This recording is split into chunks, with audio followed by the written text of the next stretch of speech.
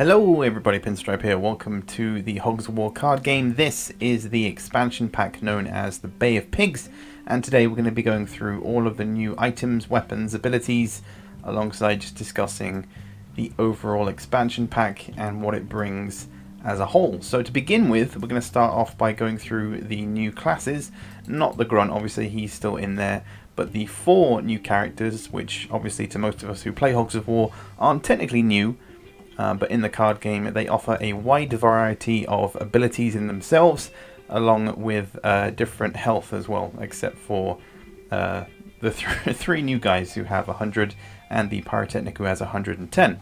So the Pyrotechnic adds an extra burn token when playing a card with burn status, so primarily the Flamethrower, which is pretty cool. The Commando, after an action you can discard any card to restore 20 HP, which in itself maybe is a little bit overpowered, because ultimately you can just continuously heal yourself if you decide to play a card and then discard one as well. Meanwhile, the Spy, when making a hide action, choose a supply card from your opponent's hand and add it to your own. So you can choose to hide, basically miss your turn, but you can steal a card from your opponent. And then finally we have the Sapper, discard an explosive card to add 20 damage to an explosive card's attack. So if you have 2 explosive cards, you can play one and discard one to deal extra damage to your opponents. Obviously, in terms of teams, we have the same standard pigs from the very first game of the card game on this side. So you've seen we have the British and the Germans, and then on the other side we have Piggy Stroika and the Americans, I believe, because I mean that hat looks kind of American. So with this update comes plenty of new weapons, abilities, deployables and skills. And the first one, of course, being a deployable is the pillbox. In the standard first version of the card game, you have trenches, you have bunkers, and you have medical tents. But here you have the introduction of a vehicle of some kind, which if you deploy it, it has a range of 2 and 3. And it is extremely overpowered in some cases. If you have lots of gun cards, you can discard any number of them from your hand to deal 20 extra damage per card. So if I discarded 2 of my gun cards, I could deal 40 damage to either of these players. So it's pretty crazy. Next up we have the Tranquilizer Rifle, which has a range of 3, which is pretty powerful. So I could use the Commando to go ahead and damage the Pyrotechnic. It does 20 damage, but it also applies a stun token to the enemy pig that you are shooting at. So obviously, just as it does in the normal game, it would mean that if the player that you're playing against would want to use their Pyrotechnic, they would have to remove the stun token and basically lose their turn. Next up we have a skill which is only for the Grunt. It is a ham radio, which you can use to swap damage from an adjacent friendly hog. So if I played this, I could swap the damage from the Commando. I mean, there's no damage on my Grunt so far, but I would take the damage that was on him and apply it to my Grunt. Then we have the first explosive card of the Cluster Grenade, which does 20 damage, has a range of 2, so if I use my Commando, I can damage either the Spy or their Commando. So with that 20 damage, it also does splash damage to the adjacent hogs. So for instance, if I am targeting their Commando, it would deal 20 to him, but it would also deal 20 to the Sapper, and I believe 20 to the Grunt as well, because they are both adjacent to the Commando that you're targeting. Next up we have another skill card, which is only for the Sniper, who is actually over here. So if he were to use it, he could deal 40 damage to any enemy hog, ignoring any deployables, and if a pig is hidden. So the headshot can do 40 damage. For instance, if I'm trying to target this engineer who is hidden, I could still deal damage, or if he had a deployable that was in front of him that blocks any kind of gun damage, I could still do the headshot. Next up, another skill card, this time for the Orderly only. It is of course the Medical Ball. If you were to play this, then you could restore 10 HP to all of your friendly hogs and remove any status effects. So for instance, I would obviously then remove the 10 from him, I would remove the 40 from him, replace that with 30, And same old with the other two, and of course these two guys are stunned, so you could instantly remove these stun tokens from there. And the medical ball, I think, is a good introduction into having more types of healing within this card game, because initially you only really had healing hands and the self-heal, but now you actually have a weapon or an item that you can use to heal your entire team. Then we have the explosive of the grenade launcher. Pretty simple, range of 3 or 4. So if I play it as my pyrotechnic, then I can target either his sapper or pyrotechnic as well. It does 30 damage and has the swap over symbol. So obviously it would do 30 damage, and then you can choose to swap them around with the pyrotechnic or the commando.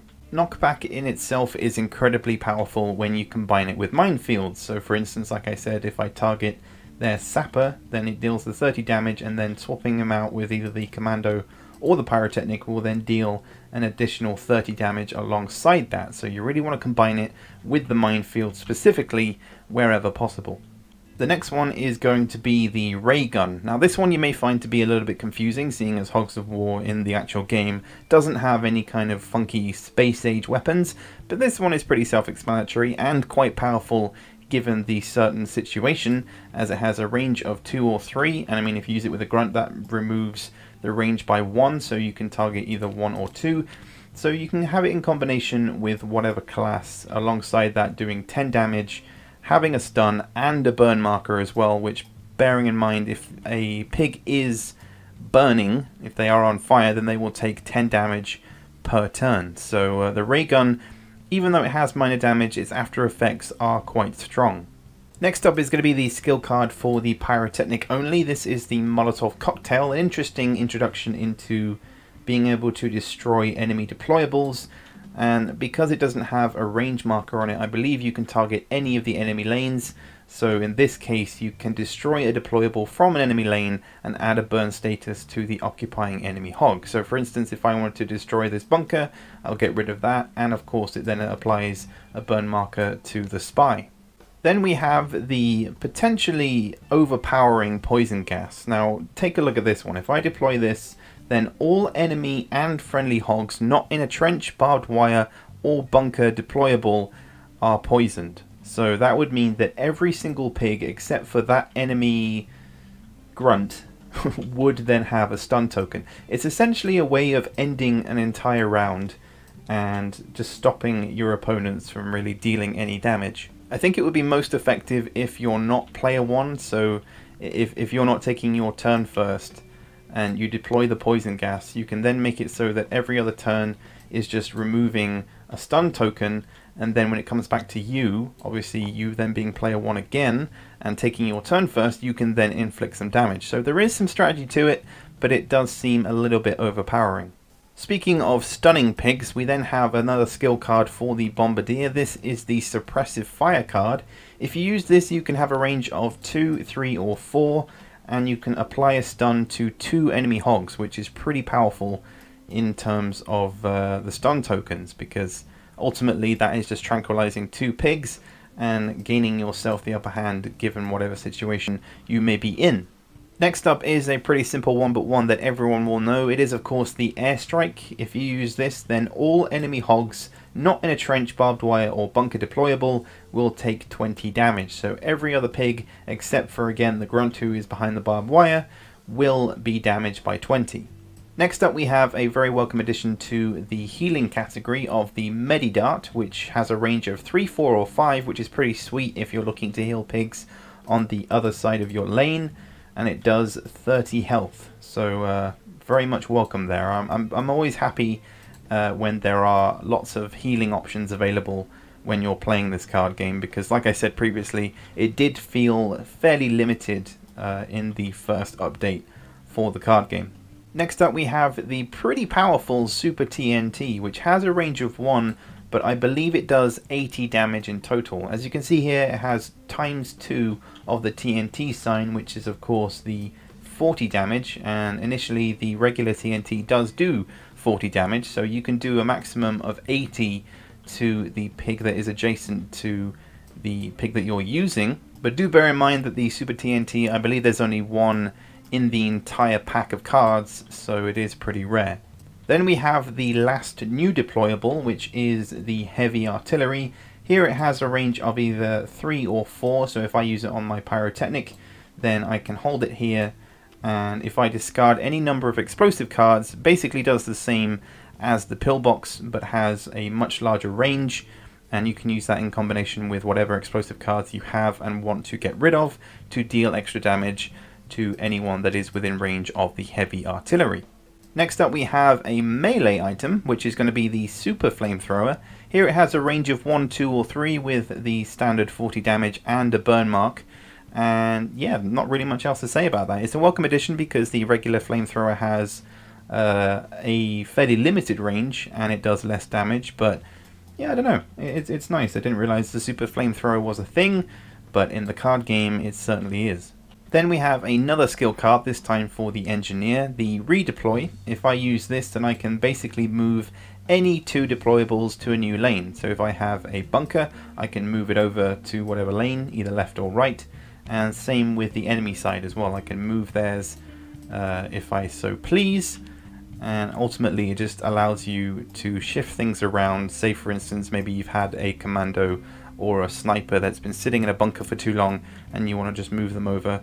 I don't know, it just provides way more strategy. There is a lot more to this game that needs to be played and worked out. The meta needs to be worked out for this card game because, I mean, I'm fairly new at playing this card game. I know I've had some gameplay on the channel a few months ago, and of course there will be new gameplay coming up very soon of the expansion pack itself, but I'm learning as I'm going, essentially. Then we have the next skill card, this time for the Commando, the Special Ops, which has actually been made important in some way within the card game. Here, if you deploy this, then you can search the discard pile and take any one card and play it immediately. So I could go through whatever is in here, take whatever I want, as long as it's only one card, and I could play that immediately, wherever I want to, or at least within the lane, or whatever the card gives you, or whatever the card is. Whatever that allows, essentially. Special Ops is good. Use it. It's important. Next up we have a equipment card that is on the same level in terms of design as the ray gun, in that it's a bit out there, but we have the mind control device. Now this allows you to take control of an enemy pig so long as they have a free action. So if we look over here, I can only really take control of the grunt or the commando, as the spy and the sapper have used their turn already. And through using the mind control device, if I take control of the commando, then I can use him to target any of the other enemy pigs. You can only do it once, but it is a pretty powerful weapon when it's put in the right hands. But there are only, I think, 1 or 2 of these in the entire deck. Next up we have a very simple skill card for the sapper. It is Cut the Wire, which you can use to remove all the TNT tokens and minefields from adjacent friendly hogs. So for instance, I can use this to get rid of the enemy's minefield that is placed on my spy's lane. Goodbye. So second to last we have the very important and very powerful gun of the Super Shotgun. Now there's only one of these in the entire deck. It has a range of 1, it does 50 damage, which is the most out of any weapon I believe in the entire game except for the Super TNT. It does some knockback and it does apply a stun token. So you can see here if I were to use it on the sapper, I mean he's basically dead, he's got like 80 damage on him already. So the stun token wouldn't really matter there, but you can see where it comes in handy. And I mean, if you get it in your hand, you want to save it for just the right moment to inflict a huge amount of damage and knockback to your enemy that you are facing. And last but not least, we have the final skill card for the Spy of the Pickpocket. Now this allows you to steal all cards of the same type from the opponent and add them to your hand. So I believe if you just choose a certain card type, either explosive or gun or melee, then you can take them all from your opponent and apply them to your own hand. So that is just a very brief overview of the Hogs of War card game expansion pack known as the Bay of Pigs expansion update thingy-mabob. Check it out on Tabletop Simulator. The links to everything will be down below in the description. You can get Tabletop Simulator on Steam for a fairly decent price, and of course the Bay of Pigs expansion pack is 4-player as well, which I'm hopefully going to be making videos on very soon, uploading gameplay like I said, and giving you guys some more card game content for us to talk about, discuss. If you have any other things that you want me to go over in the card game specifically, then do let me know, because I'm always looking to make more content on the card game as much as you guys may want me to. But in the meantime, let me know your thoughts in the comments, and I will catch you guys later for the next one.